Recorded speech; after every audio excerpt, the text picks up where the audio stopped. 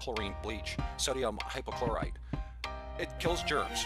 That's the bottom line. It can sanitize, from your floors to your toilet bowls, even down to cut flowers, kills weeds, brightens your clothes up. But let's talk about water purification, which is what we're going to explore today. The treatment we're going to describe today is for sanitizing water. And if the water is unsafe due to bacteria or viruses, but I want you to also remember that if you suspect that there is chemicals or oils or poison substances, such as, like sewage or contaminants, don't drink the water. This is a safety explanation of water that is basically safe. And I'll explain. There's two primary ways of treating water. One is boiling or adding bleach.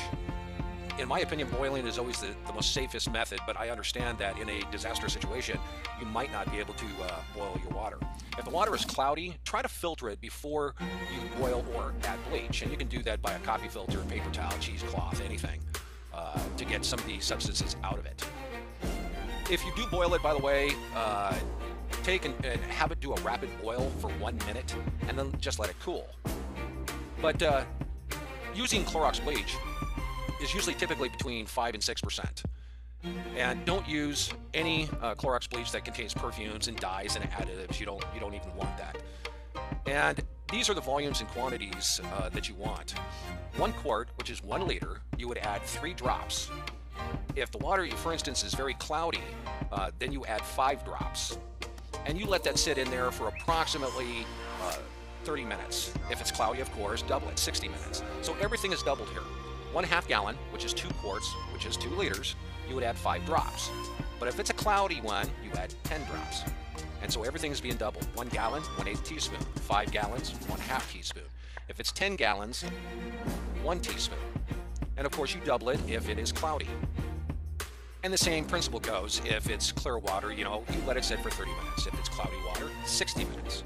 But let's talk about if it's extremely dirty. It's just not surface water. For instance, let's say you go to a pond and it's pretty filthy. I'm not talking about dead animals or something in there, but let's say there's, it's pretty dirty water. What you'll want to do is even double it again. So that means 1/2 gallon, 2 quarts, which is 2 liters. You don't put 10 drops in it, you would put 20 drops in it.